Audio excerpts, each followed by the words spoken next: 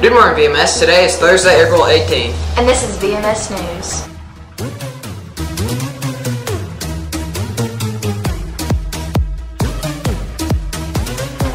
I'm Chris Wilson. And I'm Madison. And here's your news for today. This is the last ELAT and ready testing. All tests will be done at 7:30 this week and be there on time. There will be no AL this week because of testing. Here's your schedule for testing. After testing is over, first period will begin at 9:30 until 10:25. Second period will begin at 10:25 until 11:20. At 11:20, 7th grade will go to lunch. And 8th grade will go to third period. 7th grade will go to third period at 11:45 to 12:40. 8th grade will go to lunch at 11:45. 6th period will start at 12:40 for both grades. 7th period will start at 1:30 to 2:30. This schedule will end this week. There will be no school on Friday due to the observation of Good Friday. Next week starts with math to 10 ready testing. You will be testing during your normal math period. If you have first period math, you will be testing then. Don't forget, coming up quickly on May 3rd is teacher versus student volleyball game. You must purchase a ticket in order to attend. The cost of one ticket will be $1. There will be a concession stand open, so bring extra money. Tickets will go on sale soon in the cafeteria. Any upcoming 9th grader interested in joining the THS percussion section should come to the next meeting Thursday, April 25th from 3 to 5 o'clock at the THS band room. Today is the last day that applications will be accepted for next year's news team. So make sure that you turn in your application by the end of today to Miss Bates in room 150.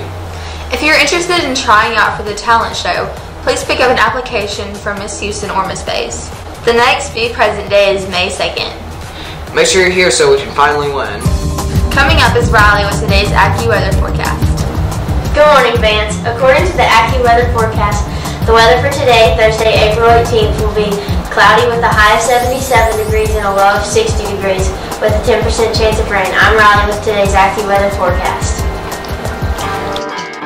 Next up is Katie with today's Sports Roundup. Good morning, Vance. I'm Katie with today's Sports Roundup. Today, April 8th, softball has a home game at 5 against Sevier. JV baseball also has an away game today at Liberty Bell starting at 4:30.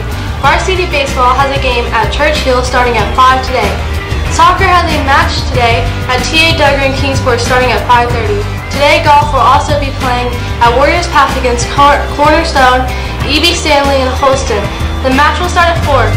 7th graders, if you are interested in playing volleyball for Vance next year, tryouts will be held on May 29th. They will start at 12:30 and end at 1:45 in the Vance gym.